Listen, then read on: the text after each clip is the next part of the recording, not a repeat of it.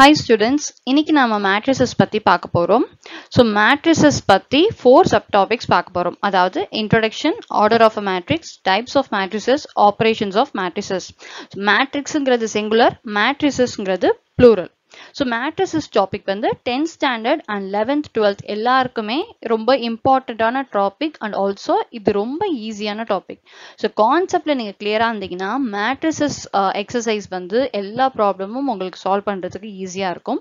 So அந்த கான்செப்டை நாம இந்த வீடியோல டீட்டெயிலா பார்க்க போறோம். ஸோ ஃபர்ஸ்ட் நாம இன்ட்ரோடக்ஷன் பார்க்கலாம். ஒரு எக்ஸாம்பிள்ல இருந்து ஸ்டார்ட் பண்ணுவோம். கொடுத்திருக்கிற இந்த கண்டிஷன்ஸ் என்னன்னு பாருங்க. Kavita bought 2 cookies, 5 sweets and 4 cakes. Shweta bought 4 cookies, 1 sweet and 6 cakes. Deepa bought 6 cookies, 4 sweets, 8 cakes. And Mala bought 3 cookies, 9 sweets and 7 cakes. So, இந்த 4 persons cookies, sweets, cakes வாங்கியிருக்காங்க. So, இந்த information நம்ம ஒரு டேபிளா நம்ம இப்ப எழுதலாம். First, person's name எல்லாத்தையும் one by one எழுதிக்கிறோம். And அவங்க என்ன purchase பண்ணாங்க, cookies, sweets, cakes அது எல்லாத்தையும் இந்த மாதிரி எழுதிக்கிறோம். இப்போ இந்த இன்ஃபர்மேஷன் எல்லாம் ஒன் பை ஒன்னா நம்ம டேபிள் என்ட்ரி பண்ணலாம். அதாவது கவிதா என்ன வாங்கினாங்க, 2 cookies, 5 sweets and 4 cakes. இப்போ நம்ம நம்பர் மட்டும் தான் மென்ஷன் பண்ண போறோம். ஏன்னா குக்கீஸ், ஸ்வீட்ஸ், கேக்ஸ் எல்லாத்தையும் டேபிள்லயே மென்ஷன் பண்ணியாச்சு. ஸோ 2, 5, 4 அதை நம்ம டேபிள்ல என்டர் பண்ணலாம். நெக்ஸ்ட் ஸ்வேதா என்ன பர்ச்சேஸ் பண்ணாங்க, 4 cookies, 1 sweet and 6 cakes. So 4, 1, 6 அதை என்டர் பண்ணியாச்சு. Next Deepa bought 6 cookies, 4 sweets and 8 cakes. அதாவது 6, 4, 8. Next Mala bought 3 cookies, 9 sweets and 7 cakes. So அதை என்ட்ரி பண்ணிடலாம். That is 3, 9, 7. ஸோ இந்த மாதிரி கொடுத்துருக்கிற ஒரு இன்ஃபர்மேஷனை இப்படி டேபிளா நம்ம எழுதலாம். அது ரொம்பவே ஈஸி. இப்போ இந்த டேபிளை பார்த்தீங்கன்னா இந்த பிராக்கெட்ல இருக்கக்கூடியது மட்டும் நம்ம நம்பர்ஸா எடுத்துக்கிறோம். அந்த நம்பர்ஸ் மட்டும் தான் நமக்கு தேவையான இன்ஃபர்மேஷன். அது எல்லாத்தையும் ஒரு சின்ன பிராக்கெட்ல இந்த மாதிரி எழுதிக்கலாம்.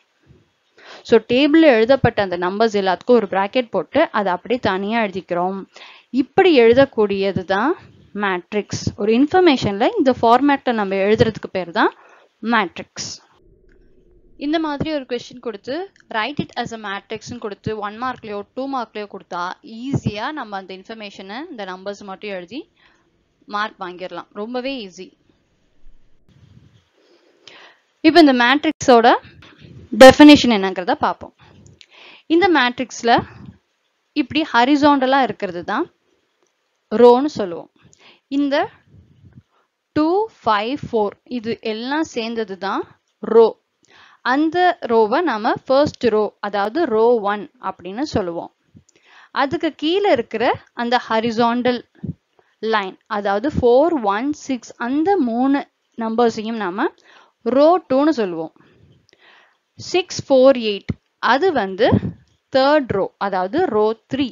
லாஸ்ட் 3, 9, 7 இருக்கிறது லாஸ்ட் ரோ, அது வந்து ரோ 4. மொத்தம் இந்த மேட்ரிக்ஸ்ல 1, 2, 3, 4 4 ரோஸ் இருக்கு. அதே மாதிரி வெர்டிக்கலா இருக்கக்கூடியது இப்போ இந்த 2, 4, 6, 3 இது எல்லாம் வந்து ஒரு காலம். ஹரிசாண்டலா இருக்கிறது எப்படி ரோவோ அந்த மாதிரி வெர்டிக்கலா இருக்கிற அந்த செட் ஆஃப் நம்பர்ஸ் வந்து காலம். ஸோ ஃபர்ஸ்ட் இருக்கிற இந்த 2, 4, 6, 3ங்கிற காலம் ஃபர்ஸ்ட் காலம்னு சொல்லுவோம், அதாவது காலம் 1. அந்த மாதிரி நெக்ஸ்ட் இருக்கக்கூடியது பாருங்க 5, 1, 5, 1, 4, 9. ஸோ இது எல்லாம் ஒரு காலம், தட் இஸ் செகண்ட் காலம், காலம் 2.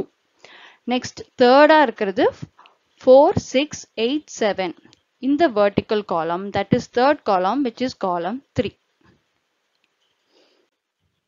இப்போ நமக்கு ரோ என்ன காலம் என்னங்கிறது தெரிஞ்சிருச்சு. இப்போ இந்த மேட்ரிக்ஸை பார்த்தீங்கன்னா இது வந்து ஒரு ரெக்டாங்கிள் ஷேப்ல இருக்கு. ஸோ இந்த மேட்ரிக்ஸை நாம ரெக்டாங்குலர் மேட்ரிக்ஸ்னு சொல்லலாம். மேட்ரிசஸை எப்போதும் கேபிட்டல் ஆல்பபெட் கேபிட்டல் லெட்டர்ல தான் நேம் பண்ணணும். Capital A, capital B, capital C அப்படின்னு தான் நம்ம நேம் பண்ணணும். ஸ்மால் லெட்டர்ஸ் யூஸ் பண்ணக்கூடாது. இந்த மேட்ரிக்ஸ்க்கு நாம ஏ அப்படின்னு நேம் பண்ணிக்கலாம்.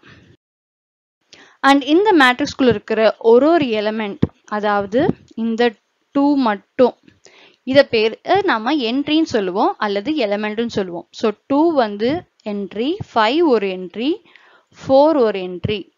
ஸோ எலிமெண்ட்ஸ் ஆஃப் மேட்ரிக்ஸ் வந்து இதுக்குள்ள இருக்கிற ஒரு நம்பரும் தான் இந்த மேட்ரிக்ஸோட எலிமெண்ட் ஆர் என்ட்ரிஸ். இந்த மாதிரி ஒன் வேர்ட்ஸ்ல மேட்ரிக்ஸ் கொடுத்து ஹவு மெனி எலிமெண்ட்ஸ் ஆர் தேர் இந்த மேட்ரிக்ஸ் அப்படின்னா அதுல இருக்கிற அந்த ஒரு எலிமெண்ட்டையும் நீங்க கவுண்ட் பண்ணி எத்தனை நம்பர் ஆஃப் எலிமெண்ட்ஸுங்கிறத ஈஸியாக ஆன்சர் பண்ணிடலாம். ஸோ இந்த மாதிரி ரொம்ப சிம்பிளாக ஈஸியான கொஸ்டின்ஸ்லாம் மேட்ரிக்ஸ் டாபிக்லேருந்து வர வாய்ப்பு நிறையவே இருக்கு. ஸோ மேட்ரிக்ஸோட டெஃபினிஷன் என்ன? A matrix is a rectangular array of elements. Arrayனா collection அர்த்தம். ஸோ இந்த ரெக்டாங்குலர் ஃபார்ம்ல இருக்கிற ஒரு கலெக்ஷன் ஆஃப் நம்பர்ஸ், அதாவது கலெக்ஷன் ஆஃப் எலிமெண்ட்ஸ். ஏன்னா நம்ம என்ன சொல்லுவோம், மேட்ரிக்ஸ்ல இருக்கிற ஒவ்வொரு நம்பரையும் நம்ம எலிமெண்ட்ஸ்னு சொல்லுவோம். So a matrix is a rectangular array of elements and the horizontal arrangements are called rows. ஹரிசாண்டலா arrange ஆயிருக்கக்கூடிய எலிமெண்ட்ஸ்லாம் ரோஸ்ன்னு சொல்லுவோம். and the vertical arrangements of elements, அதாவது vertically arrange ஆயிருக்கக்கூடிய elements are called columns. So இந்த 3 points தான் மேட்ரிக்ஸோட definition. So இதுதான் மேட்ரிக்ஸ்க்கான introduction.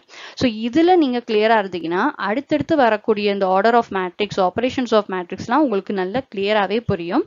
So மேட்ரிக்ஸோட இன்ட்ரடக்ஷனை நாம இந்த வீடியோல பார்த்துட்டு next வீடியோஸ்லாம் உங்களுக்கு ரொம்பவே ஈஸி. ஸோ இன்ட்ரடக்ஷனை இந்த வீடியோல கம்ப்ளீட் பண்ணிட்டோம். Next order of matrix, types of matrix, operations of மேட்ரிக்ஸை நாம நெக்ஸ்ட் வீடியோல பார்ப்போம். அது வரைக்கும் ஸ்டே டியூன்ட்.